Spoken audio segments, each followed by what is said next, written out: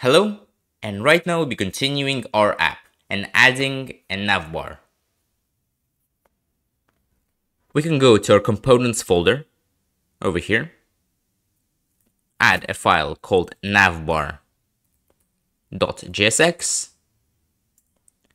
and write RAFCE. If you didn't watch the previous video, to be able to do this, to write RAFC, you need to go to extensions and install this particular extension. This will give you a lot of snippets to make your coding experience much easier and faster. Another note is that all the names of the files and components should start with a capital letter. Otherwise, there will be issues and bugs with your code, as React won't understand that it is a component. Now let's actually start creating our navbar. First of all, the wrapper div. In this div, we'll have the positioning of elements, and we'll have the background color and size of the navbar. We can say w-screen. This means that the size of the navbar will always be the same as the user screen, no matter what device they use. Next, h-100 pixels, meaning the height will be 100 pixels. Next, we can add a background, for example, bg-blue-500. This will mean that the blue will be simply a medium blue. A bg-blue-200 will be a very light blue. bg-blue-900 will be a very dark blue. And for now, this is it. Let's import our navbar into our app.jsx component. We can simply write navbar, and as you can see, it recognizes it. We can press tab, and it will automatically import our navbar into the app component. This might not work on applications with a lot of files, but on these short ones, it works perfectly. We can run our application by opening the terminal by clicking View and Terminal and writing npm run dev. This will run a local server on your computer. Control-click into it. And here we have our navbar, just as intended. We will have three main elements inside of it. The name, like the main title, some links, and a contact section. Just a note, none of these links will actually be clickable. This is simply a visual navbar.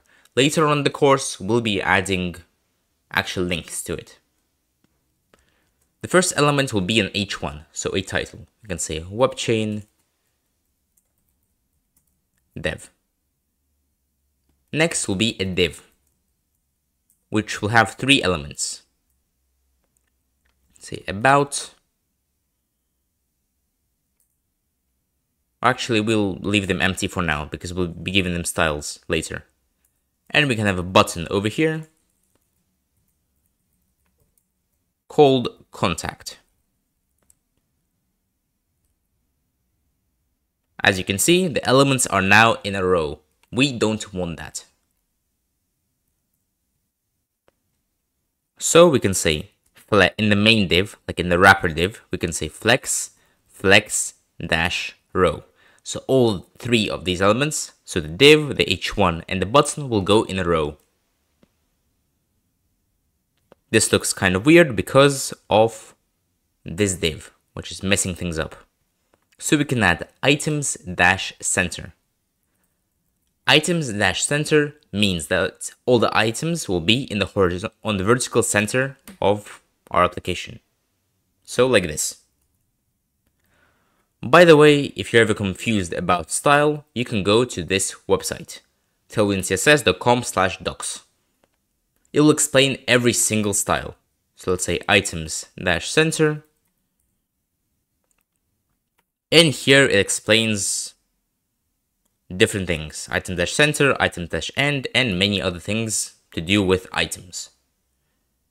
You obviously can't remember every single Tailwind CSS class, So just go to this website. The documentation is very well written and is easy to learn if you're ever confused about anything. Next, we can add this part. We can add a p tag with a class name of text dash 20 pixels. Yes. Then we can say about over here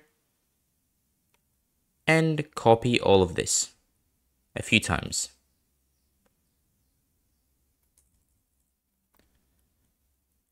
We can say product and YouTube, for example. It doesn't matter what you write here. And as you can see, these three things are in a column. We don't want that. We want them also to be in a row, which means we'll go to their wrapper div, not this one, because this is the main one, this one, and say flex dash row. And now they're in a row. But we don't want them all smushed up like this. So we can say gap dash 450 pixels. Like this. And we can add a gap between these ones. Let's say gap dash 5. Also, we can make our webchain dev h1 bigger because it's the title. So you can say text dash 30 pixels. Also, we don't want it smushed up to the wall like this. So we can say margin left dash 10. And now this looks significantly better. We can also make the contact text 20 pixels. Text dash 20 pixels, just so. A final thing that I'll add is make this contact button actually look like a button. So we can say h dash 30 pixels, w dash 80 pixels, and bg dash blue dash 900. As you can see, we added the button, but it doesn't look particularly good. One reason is the edges. We can say rounded dash 10 pixels. Now the edges are rounded. I'll actually make the height a little better, like this, 40 pixels. And now the button looks much better. We can even make the text white, as on this font we can't really read it. Text dash white. Like this. So yeah, this is our basic navbar. In the future, we'll be creating more difficult and more complex components with Tailwind CSS.